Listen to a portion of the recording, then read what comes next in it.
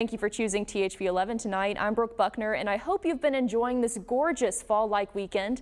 I have meteorologist Simone Thomas out there in the weather garden. Simone, what can we expect for the rest of the night as folks get ready for the upcoming week?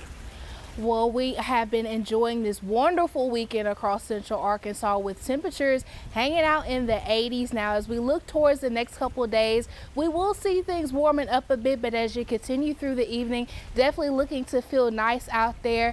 We are continuing to track those temperatures in the 80s across central Arkansas.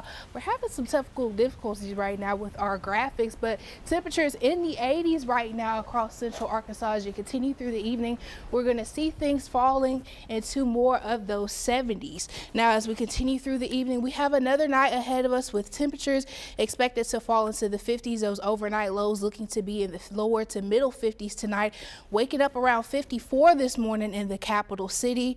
As you continue through the next couple of days, we are going to see a warming trend with some rain chances returning to the forecast. So I have more details on what's to come in that 7-day outlook. 2 years ago, the tragic death of Memphis runner Eliza Fletcher sent a shockwave across the country, even here in Arkansas. Fast forward to now, and her story continues, making runners realize it can happen to anyone. And that's why local runners and businesses are going the extra mile to make sure everyone stays safe. THV 11's Maya Ellison is here in studio to share more on what you should know if you ever find yourself in a dangerous situation while running alone. Maya? Yeah, Brooke, the death of mother of two, Eliza Fletcher, caused many runners and businesses in the natural state to become even more aware when it comes to exercising alone. From courses to working out with no music, their hope is to limit the amount of dangerous incidents runners could encounter if they're by themselves. While the outcome of this investigation is not what we hoped for, we are nonetheless pleased to remove this dangerous predator off the streets of Memphis. 2 years ago, the country watched as Memphis native Eliza Fletcher's killer was caught and charged. Fletcher was kidnapped and killed while jogging alone during the early morning hours near the University of Memphis. For many Arkansans, her tragic incident sparked conversations surrounding ways to stay safe and how to be aware of your surroundings. Make sure that you're not walking or running over here or biking at 5 o'clock in the morning. Runners like Kirsten Gates and Tennessee native Abby Smith are always thinking ahead of the what-ifs while running or walking alone. For Smith, she says that sharing her location or running during the day puts her mind at ease. I usually run like mid-afternoon, like noonish, just because that's when the most people are out here. As runners continue to learn new ways to stay safe, local businesses like Fleet Feet Little Rock have provided safety courses to local runners looking to gain more knowledge on how to avoid dangerous situations. We can incorporate those kind of ideas and those safety ideas and how to get out of situations in some of our programs that we offer. Fit specialist Kathy Swanson knows what it takes to defend herself when it comes to running alone. She says that safety tips like being aware of your surroundings, listening to your intuition, and having a plan ahead of time can prepare you for dangerous situations. It also comes down to protecting yourself with the help of physical techniques. So even if you scream no and push back or push the hand away, that in itself is enough most of the time to discourage someone. Now, other tips like facing the cars when you're running and even utilizing pepper spray were suggested by local experts. And if you want to learn more ways on how you can stay safe, visit thv11.com.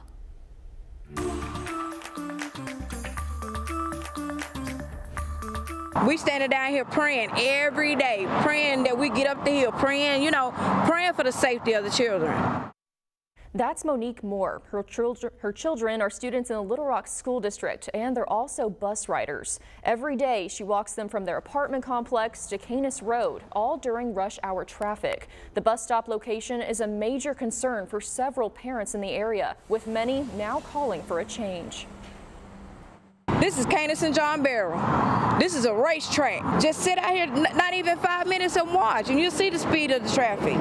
How no one wants. As I call this sign to pause and roll, because that's what they do, pause and roll. Because they're not looking. Moore and the other parents reached out to THV 11 for help. Tonight at 10, THV 11's Mikaelyn Johnson shows us the links they go to get their kids to the bus stop safely and the issues they're running into trying to change the location. In the race to the White House, both Vice President Harris and former President Donald Trump campaigned in battleground states this weekend.